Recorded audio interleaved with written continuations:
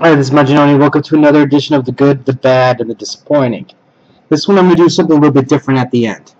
Anyways, let's look at the good. I'm laying down original sin number 3 at all costs. Now, the reason why it's this. If you look at it in terms of a story, there's not a lot going on here. They're just exploring things, they're gathering some clues. I'm cool with that for a number 3 issue. But what really did this for me is not only did you have good art that you can't tell who some of these people are out of costume, but there are 2 oh my god moments in here.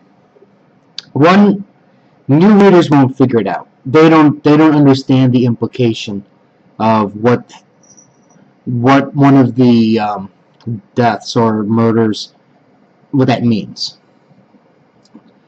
Cosmic fans or older time fans will know exactly what's going on and how technically that shouldn't have happened, but that's besides the point. The second is at the very end. Now, there is, I will say this, there are 2 deaths, okay? They do pretty much say these are the people that are involved with the theft of the eyes, but there's something else that's going on in the background.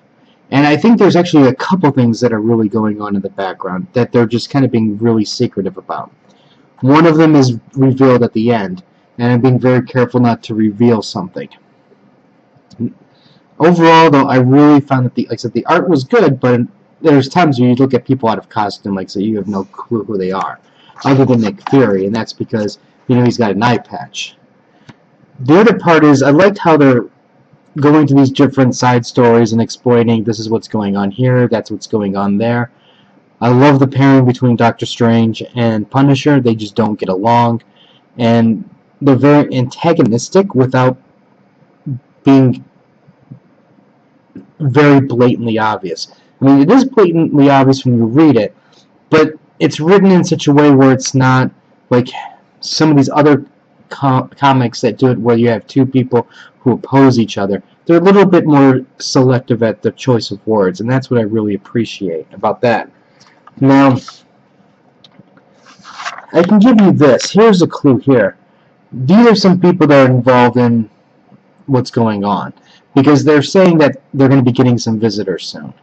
And he's got himself one of the bullets that are gamma irradiated that killed the Watcher and what the other heroes are looking for.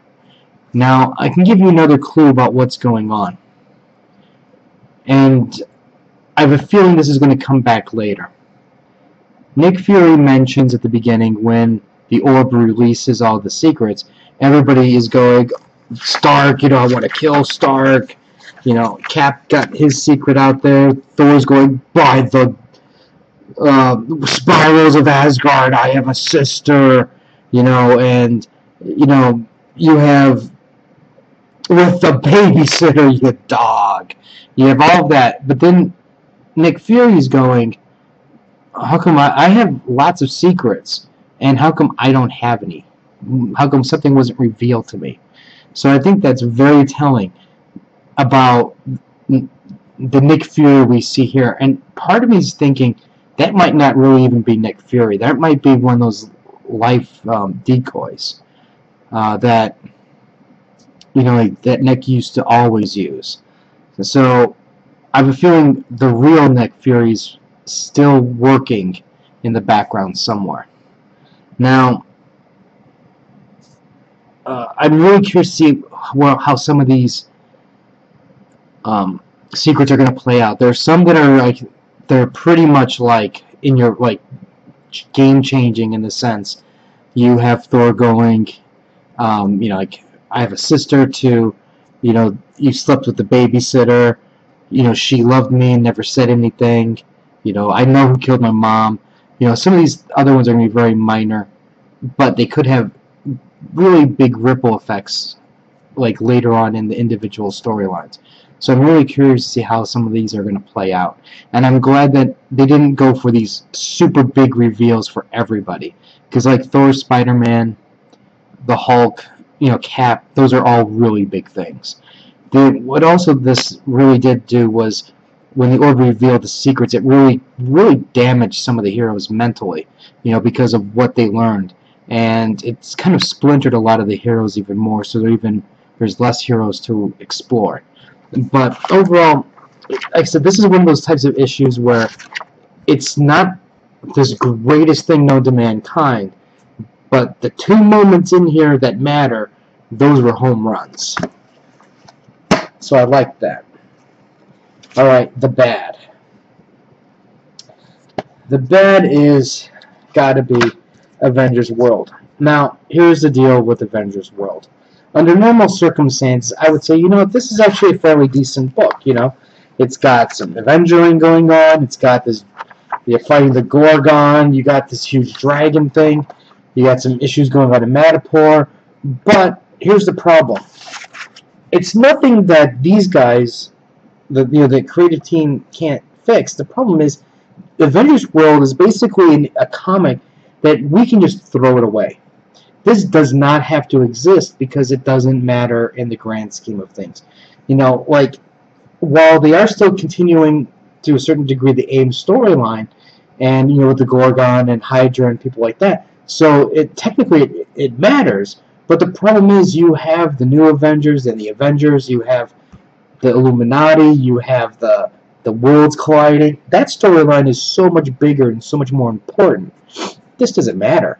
It's kind of like it's almost like this side story that it's kind of like you don't need because it has no impact. It doesn't feel like it has an impact. So there's a part of me that's almost tempted to cancel it because, like I said, it doesn't matter to me. But at the same time, I'm going, well, this does continue the AIM storyline. I am curious to see how that plays out. So, and the other problem is, there's parts of it that aren't really dealing with it, and it takes it forever to deal with these subplots. So it's like they're even dragging their feet even more. So I'm like, oh, come on. Just move on. I'm tired of it already. I'm tired of these mega events in a way, and this is also pushing the DC to a certain degree. DC coming up shortly, and it's like I don't want all this extra baggage. Just tell me good, compelling stories, and I'll be happy. But anyways, Avengers World. The disappointing New Warriors number 5. Now, here's the deal with New Warriors number 5. It's not that Yost is a horrible writer here. It has nothing to do with that. The problem with the New Warriors is it's kind of like a book that I guess the best way for me to describe it is these are a bunch of characters you don't care about. They haven't really did anything to make you want to care, to make you invested in these characters. If for an example, if in New Warriors 6 they all died, I wouldn't care. Because none of these, I have no attachment to anybody. Granted, I can say, well, I like Justice from the past and Speedball, even though I hate the fact that he got reconned back to Speedball from Penance. And Nova, I love Nova, but, he's not even in the issue half the time. Now, there's some interesting new characters, like Hummingbird, I like her. You have that Atlantean, she's kind of interesting, but she's just a Submariner Namora, copy. You have the Scarlet Spider that's providing a little good antagonism, within the groups. This way they don't quite work squeaky clean. But beyond that, it's kind of like I just don't care. And I think by issue number 5, I really should start caring. And unfortunately, it's not doing its job there. This is another one of these titles where I'm really, really tempted to quit. Now, there's this vision that what's her name here, the Atlantean, who's not Namora, sees. And I'm telling you, I swear to God to you in my life, if I was a superhero, I was with these misfits, I get a vision of this, where we're hanging upside down with pentagrams and blood and chained up, I swear to God, I would leave immediately. There wouldn't be a, hey guys, it's nice teaming up here. it would just be poof, ninja, smoke, vanish, gone. No way. Anyways, that's my disappointment. Now, my other big disappointment that I have is this. It's called a recycling of stories. Now, or at least stories or panels.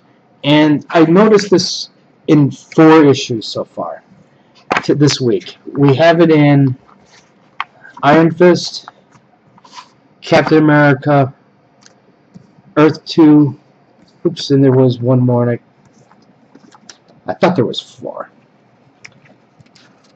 But anyways, these 3 right here. Now, here's the deal.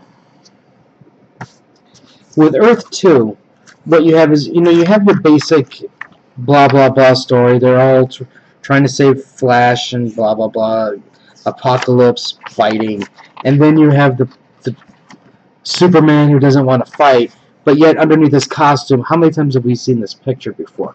It's kind of like this. I understand that there's certain points where you want to see certain things, to make the reader become familiar with the character, and to make them go, wow, yeah, that's really cool, look at that. But here's the other thing. It's like, this isn't Superman. It's not even close to Superman. It's not even the right world. So why don't you do something a little bit different? Yeah, you changed the S a little bit, but who cares about that? Give him a different identity so he doesn't always be the cookie cutter. Like for an example, you put some Photoshop in here and just change the color of his skin, and that's Clark. And I don't want that. And it's kind of like, while it is a classic pose, I'm just tired of them going to the classic pose. Come up with something a little bit different. Then you have Captain America here, and I'm sorry about this, but there's gonna be a spoilage. They're fighting, and then this creature here sucks out his blood type thing, and Cap becomes Old Man Cap. He's not a super soldier anymore. How many times we've done this story before? I'm like, really? Please. Didn't you kind of do this, just recently? And it's like, why? Why do you go to the well so many times? It's, I understand, there's a sense of we have to recycle the story because new readers are coming on every issue. But, stuff like this just, I think, alienates some of your audience, because while you're going to get some Captain America fans who are going, oh my god, even though I have Captain America 1 to 21, volume 5, whatever volume it's at, they still love it. But there's other people who kind of move from comic, issue to issue, and go, I've read this before. Why should I care about what happens to Cap? It's like, you're killing Wolverine and he's coming back a minimum of a year. You're dismantling the Fantastic Four. Oh, guess what? Give it a year and then they're going to come back. Maybe not a year, there'll be 2 years, or wait for an anniversary issue to come and they'll be back. And now you're doing the same thing to Captain America. Well, guess what? Captain America was one of the most profitable Marvel movies. He's coming back. It's like, oh man, do something a little different. And here, Iron Fist. You get a nice little origin, and at the very end, what happens? Like, for those who don't know the origin of Iron Fist, they're out mountain climbing in the Himalaya type place, someplace far in the mountains, ice and snow. Where there's normally people shouldn't go, other than they're being stupid. And, they're betrayed, the dad gets killed, and the mom gets killed by wolves. Well, he's being real emo about it. Hey, he's a little kid when it happened. Granted, I'll give him a point. I'll give him a pass. But then at the very, very end of this goddamn book is, oh, I'd recognize those eyes anywhere. You're my son. Oh, jeez. Hey, you fucking ruined the goddamn story. Can't you, god damn it, can't you just do a story without having to bring somebody back to life? Dead is dead. I'm just fed up with everybody coming back to life. I don't care if this is a robot. I don't care if it's anything. I'm just freaking tired of it. And it's just, it's things like this that make me just want to cancel comics entirely and just put all my money into manga, because that shit don't fly in manga. Let me tell you that. You know, if they come back to life, there's a reason for them to come back to life. None of this nonsense. All that stuff is usually planned out well in the head in advance. None of this, well, let's see what I can do about fine-tuning his origin, so this way we can make the comic relevant today. No, how about just freaking tell a good story? Don't deal with the past. He's an emo kid, and let him be emo, and that's why he's Iron Fist, and don't bring his dad back to life. Next thing you know, his mom's in the horror house in the Himalayan mountains. You know what I mean? Come on. Anyways, that's my rant. Comments or questions, let me know. Let me know what is in your good, your bad, and your disappointing. I'll have more reviews later. Until next time.